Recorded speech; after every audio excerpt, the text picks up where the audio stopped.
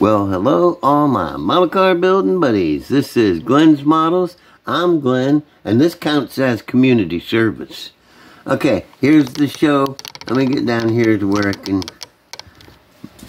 show. Let me see. Trabant. Y'all remember this little Trabant guy? And I've done little. Okay. I made drive shaft. Drive shaft. Transmission tunnel for it. As you can see, it's pretty clean. Pretty good job there.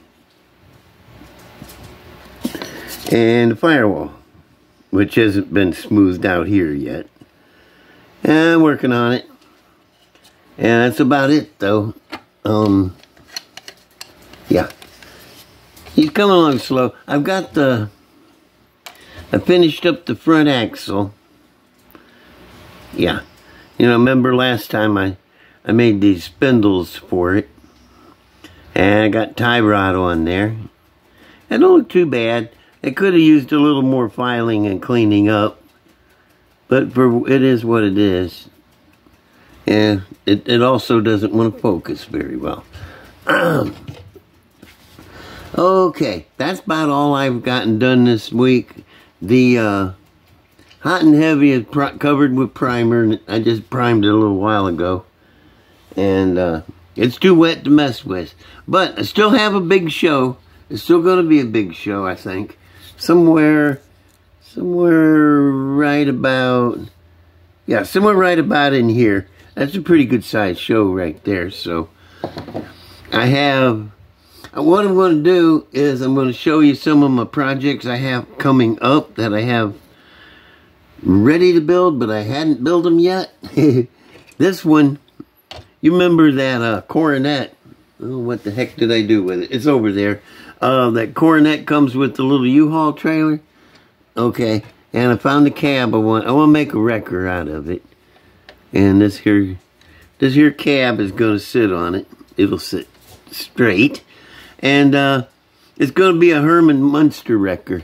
If you look, this body line here, that little thing lines up pretty good with the bed line, and at the bottom too. So I think that's a pretty good fit, and it's about the same width as the cab, so I think that's going to be all right. But it's going to be a Herman Munster wrecker. You know, him and Eddie, you know, they got their Munster wrecker service, and but Herman can't drive all the wreckers, so I decided I'm going to hook him up with one of his own that he can drive. So I got this extra cab. I got two of these guys, and I'm going to cut the top off of this one and put it on this one and make it like the tall T. You know that tall T model? They call it a tabletop T. And I'm going to make it up to about here. I'm using this extra pieces off the doors and the roof of that. Make it extra tall so Herman can get in there, no problem, and drive it.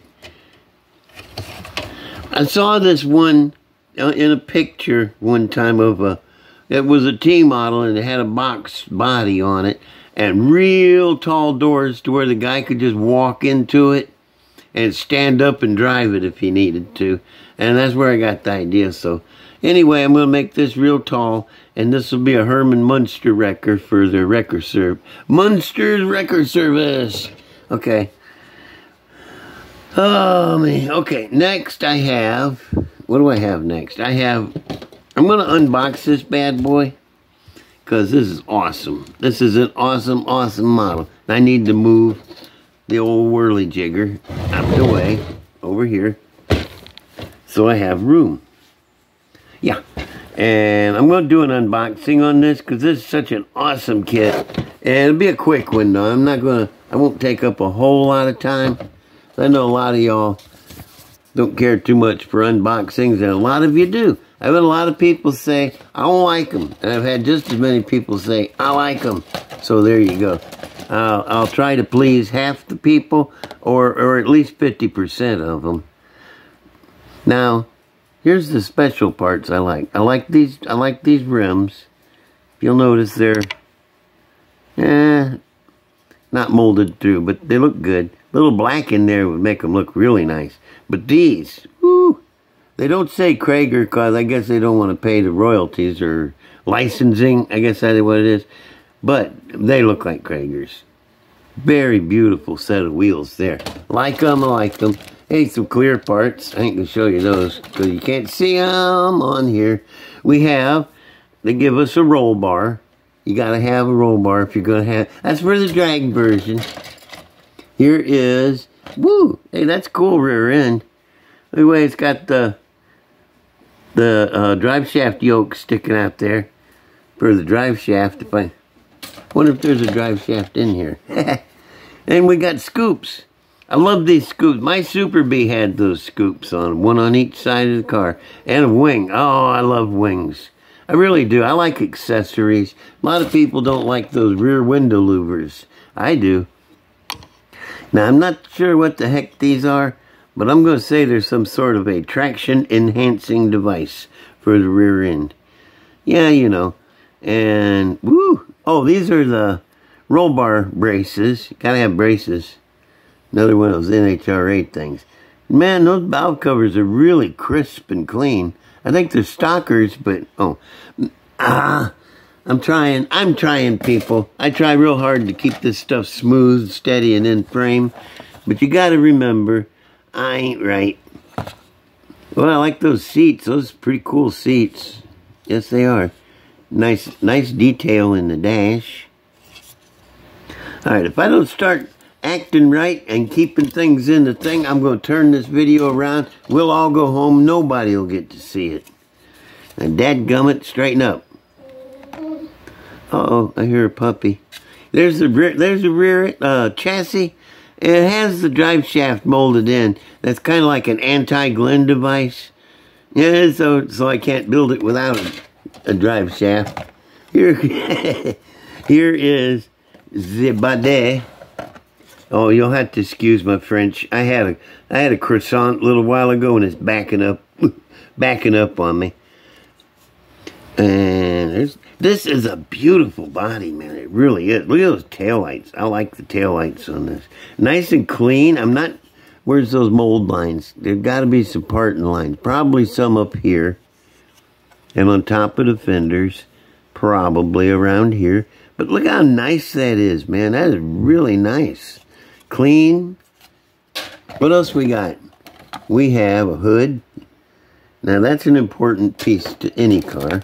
Keeps the rain off the motor. Oh, there are some slicks. And so once again, I'm not keeping things in the frame just right. I swear, I ain't fooling around. Don't test me. Alright, there. Oh, I like that steering wheel. You know, I haven't had a chance to peruse this very well yet. That is the first time I'm seeing a lot of this stuff too. These are the stands for that wing. I really like wings. I do. Okay, now we got. Oh, these are cool. Dimon.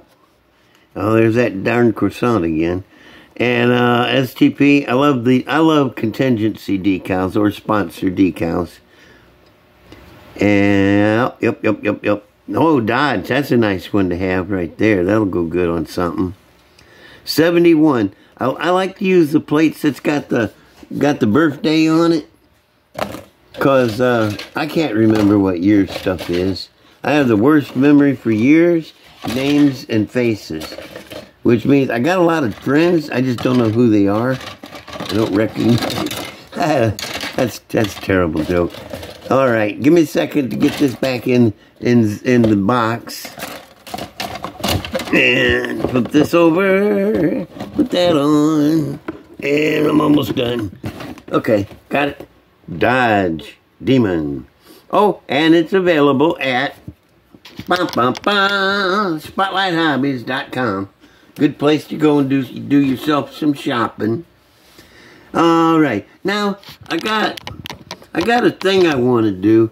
I've had a couple of requests for me to do like a straight through build video on a couple of these weird cars that I've been doing different stuff, and that's not a bad idea. But I don't have a computer, so what I can do is I could show you what I did and what I'm fixing to do, or how I'm fixing to do it a little at a time.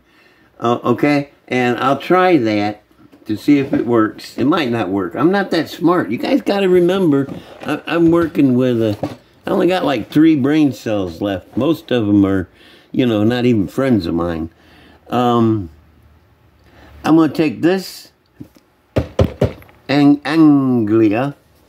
Let me get the body out.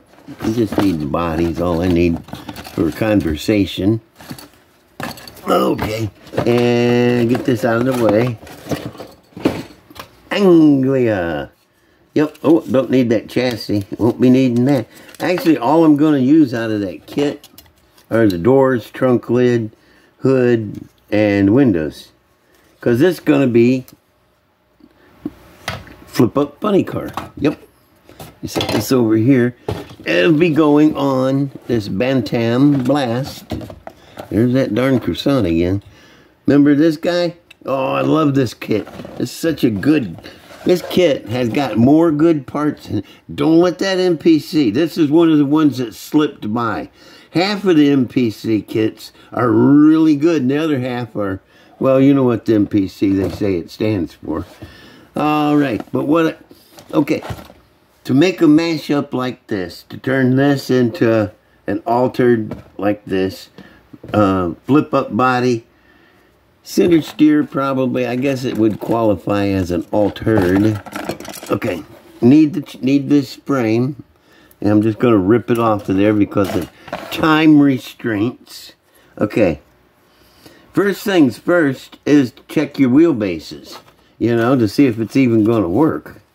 And the back wheelbase, I'm pretty sure, is somewhere right in here, and the front wheelbase should be in this notch. So I'm just going to hold this up here and see. That lines up the back wheels. Oh, check it out. Front wheels pretty close to lining up. I may have to shift something forward or back. But check it out. The roll bar fits inside there. Let me get that centered. Yeah, check it out. The roll bar is in there. Oh, this is going to work good, I'm thinking. And if you go by the picture on the box... right there, you'll see that the front, the motor is just behind the axle, and the driver just in front of the rear axle, which is already here showing. So the motor should come up right about in here somewhere, maybe looking through the windshield or through this. Not sure. That's one of the mysteries we'll find out when we build it. So, that's the deal I'm going to do. I'm going to build this, and every step I'll show you something. I'll either show you how I'm going to do it, what I did, or how I'm going to, how, you'll see, just watch and you'll see. Dadgummit.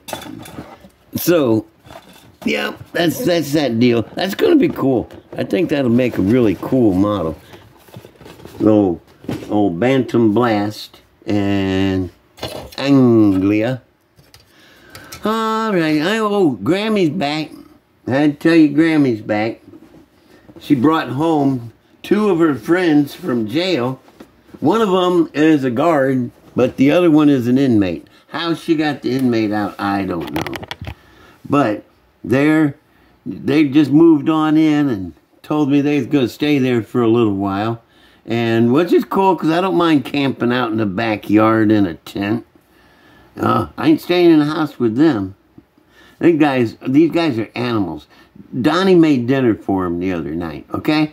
And he brought it out and he hands it to the inmate there. And he stuck the plate right up to his chin and started pushing the food into his mouth. He's like, oh man, this is really great. What is this? Donnie said, that's just barbecue chicken chopped up and stuff. He said, oh, it's really good. And what is this over here? I said, that's macaroni and cheese with mushroom soup in it. Oh, it's delicious. What's this white crunchy stuff? And dude, that is the plate. You need to slow down. You're going too fast. Chew your food.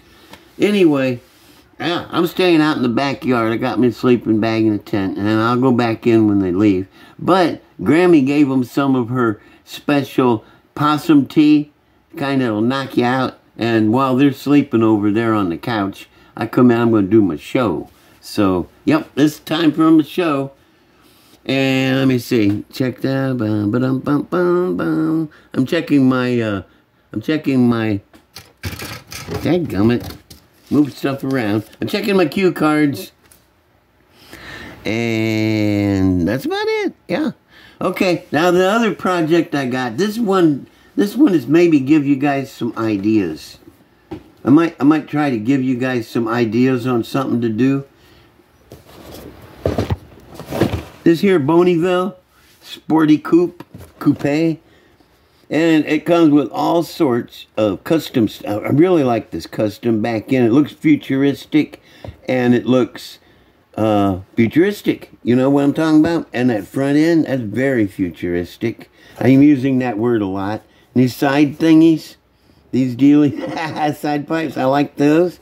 I like everything about this.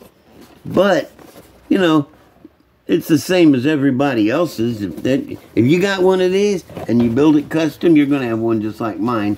And I like to be different from everybody. So, I take that. Ba-da-bum. This, I'm going to whack this roof clean off, windshield, roof, everything, and replace it with bubble top. Bump, bump, ba-dum, bump, bubble top. And maybe that plate that's inside with them little headrests on it. Yeah, what do you think of that?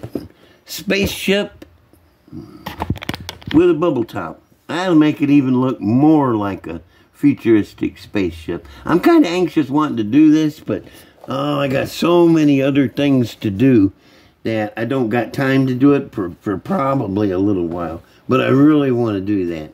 And if any of you guys think that's a good idea and you want to try it, shut up and do it. Don't tell me about it. Alright, get the whirly jigger back. Whirly jigger. Oh, there's Ralph in the corner over there. You can't see him because he's hiding. I want to show you too. I got my light from that Morrow made for me. Over here at Model Cars with Glenn. He made that for me. That's so nice. And little Glenn, he's sitting up there watching out for stuff. You know, they gotta be in on stuff. Okay, I got 3 cars I want to show you real quick, and then it's gonna be the end of my show. Cause you see, I'm right about here right now, and I'm going here, shooting for here. It might just be there. Alright, this one is the double dragster kit. Yeah, it is the double dragster kit. Let me see, what did I do? I changed out the front wheels and the back rims, and I put this body on. This is a Revel parts pack, or AMT part, whoever the hell makes the parts pack. I don't remember right now. You know those, hang on, I got some right here. I guess it's Revel. I think they both do, actually. Anyway, it's one of them parts pack bodies, and it fit right on that. It fit right on that double dragster chassis, and I'm not sure what the headers are from, but everything else is from the double dragster or that parts pack. Front wheels come out of a, let me see. Okay, they came out of a Polar Lights Funny Car kit. Let me make her do a couple of spins for you. I like this one because I really like altereds. This is an older one, probably somewhere in the mid-60s, I'm guessing. Yeah, I'm guessing mid-60s. Pretty cool little car. I'll bring her back around, then I got 2 more to show you. I'm running low on time already. I better not mess around too long. Okay, now you know how I like to take. You seen what I did to Tom Daniels. What was it, Sidewinder.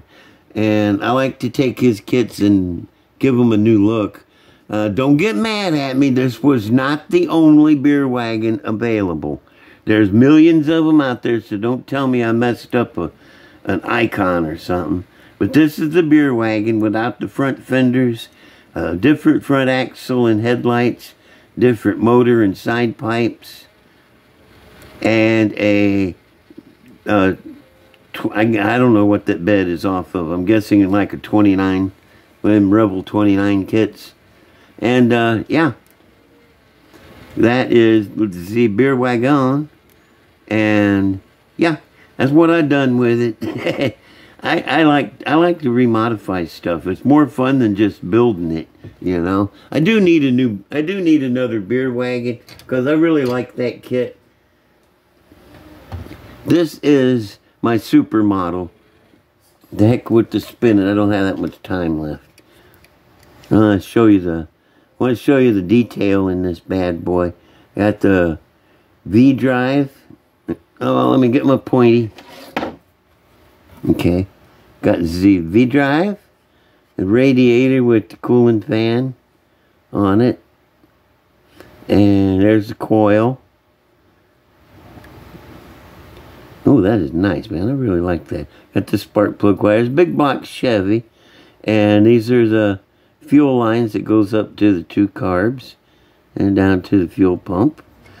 And let me turn it around, and we will see alternator, blower belt, not a whole lot really. There's coil wire. I was thinking I had, oh, there it is. You can't hardly see it. It's way down in here. That's the shifter, hydraulic shifter lines and hydraulic clutch. Yeah. Oh, over here we got a pair of filters with the oil lines running back. Excuse me. And got the mufflers running back and then the exhaust coming out through the back of the thing. This is one of my favorite models. I put a whole lot of work into it. And it's got stuff under the hood. Again. Yeah, the battery box up here. And steering box right there. And brake booster. Heater core. Nitto gas tank. It's fully wired, got the fuel lines coming off of it. And I like to put decals under the hood to break up the monotony. Dadgummit. I don't know if you can see inside of it. Got that same checkerboard pattern on the doors. Dadgummit. Excuse me, people. Pardon me for being so coffee. Anyway, while I let it spin, I'm going to say thank you for watching. Appreciate everybody. Sorry this one took so long. There's a long one here. But most of you probably already went home or in the kitchen making a sandwich. And I want to thank everybody for watching. And please comment, if you will, and give me a like and subscribe. Please subscribe. That helps more than anything. But I love the comments, and it takes me forever to answer them. So if I don't answer you right away, just wait. It's coming. And, alright. And, like, comment, share, and subscribe. So I will see y'all later. Bye.